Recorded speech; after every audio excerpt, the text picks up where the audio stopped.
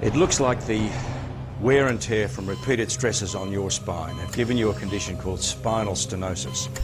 So we're going to have to perform a procedure called a lumbar laminectomy to relieve that pressure. The success rate is favourable, but there can be significant ongoing issues. There can be infection, there can be nerve damage and ongoing pain. Well, now that I've explained the procedure to you, are you ready to proceed with your spinal surgery?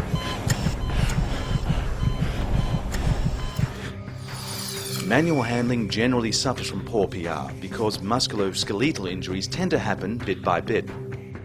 It's a creeping disease that can sneak up on you barely noticed over long periods of time, because manual handling-induced damage can consist of many minor injuries where you feel no pain, no discomfort. It's an expensive burden to the Australian workplace. But what about the potential cost to you, the individual? What is manual handling? Manual handling is any activity that requires force to lift, push, pull or carry, or otherwise move or restrain an object. Tasks that most of us perform every day. Most jobs involve some type of manual handling, so essentially all workers are at risk, no matter how minimal they believe their work to be. Structure of the back. Many of my patients nowadays have injuries that have stemmed from their work. I've had patients that have literally spent thousands on all sorts of treatments looking for that miracle cure. If only they'd followed the simple procedure to begin with, their quality of life would be so much better. The spine is made up of a series of bones called vertebrae.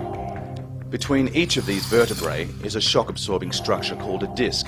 The term slip disc is actually a misnomer because each disc is attached firmly to the vertebrae above and below it. However, the disc may be damaged by the tearing of those outer layers of fibre. Without you feeling any pain when pressure is exerted on the disc. Risk assessment. Freddie cracked it one day and paid a visit to the supply office.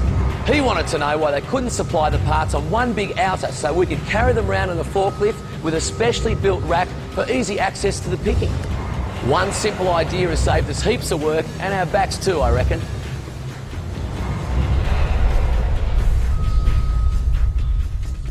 Take time to look at the manual handling tasks in your workplace. Think about the possible risks associated with performing these tasks and discuss ways that these risks can be reduced or eliminated. Once the risks have been assessed and recognised, ways of reducing or eliminating the risks should be looked at.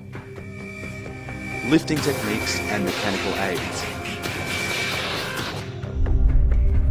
Young Sally's away again today, the third day in a row.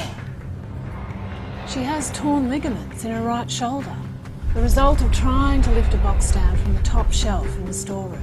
What do I do? We have procedures and mechanical aids to make the place safe, and the guys cut corners. There are hundreds of mechanical aids all designed to minimise manual handling in the workplace. If you are fortunate enough to work for an organisation that has invested in mechanical aids, it is important that you do your part and utilise them. Consider a dual lift if an object is too heavy or awkward to be lifted by just one person. Conclusion. The topics in this presentation not only are beneficial to the workplace, but can also be adopted at home as well. Ask yourself just one simple question. Am I doing my job the safest way possible?